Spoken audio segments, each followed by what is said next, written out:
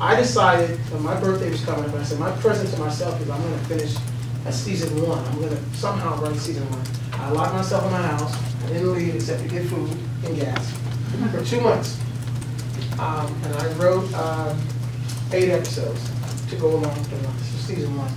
I went to France at one point for the Marseille BET. I was in France for a week, Paris and Marseille. But I brought the work with me. I wrote an episode in Paris, I wrote an episode in Marseille. And I never stopped. I was just, they were like, Mike, where are you going? Because I'm not really much of a drinker. I said, well, I'm going to go to my room and get to sleep. And I was just, But and then after that, I raised the money, basically, went to people I knew who I knew had disposable. And it wasn't necessarily rich people, because a lot of people have money, you don't even know it. A lot of people have money and they will invest in your project because they have a fantasy of being an executive producer on a show, on something. And this is what I found out.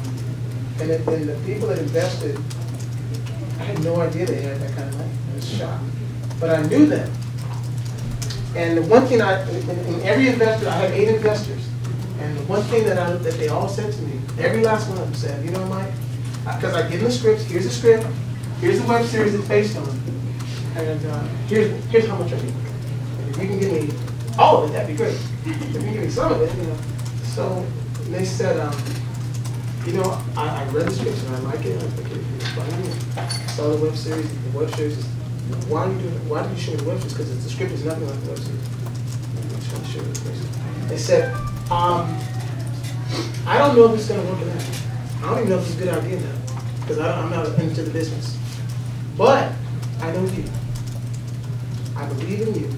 You've been doing this for a long. I've been watching you for 20 years or 15 years, and I'm giving you this money because I believe in you. And I was thinking on a bigger level when I hear these guys who raise millions of dollars, and someone like a Spielberg, Spielberg and Jeffrey Katzenberg, Spielberg, and David Geffen, when they started, I remember when they started DreamWorks in '95 and '94, and people were coming forward, Paul Allen put in, I think, almost like $500,000. What I see sometimes is somebody will have a show, and they'll come out smoking, it's doing well, and their first season, second season, they want to get cute. Second season, they want to get fancy. And the show goes on a whole other, becomes something else, and they don't get in the festival, and they get mad at me, and they say, why did I get in the festival? But I did so well last year. I said, well, last season was a different show. I don't know what the fuck this is. Now, the reverse has happened. I've watched shows the first season, and you're like, oh my God, this is, okay, well, maybe okay, well, it's the first, and the first season is a mess. Well, first half of the season. But you see something, and this is why we watch every episode. Wow. People think, oh, it must be torture. It's not torture, because what happens, I've watched shows where the first 6 episodes sucked. They have 8. 7 episodes show, I promise, 8th episode was actually pretty good. Second season, season 2, episode 1 picked up from where season 1 left off, and it just, and even there's some shows in the festival here that have multiple seasons that we watched that we were like, okay, the first season would not have gotten in the festival. But the second season is a different show. Third season is even better. But that's the progression. That makes sense, because that's what happens in television. But the problem with television is, because there's so much money involved, they don't give you a chance to succeed.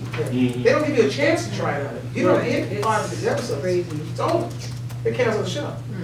But you don't know what that show would have been if you'd given it 18 episodes like Seinfeld, or 2 seasons like, NBC was known back in the day in the 80s.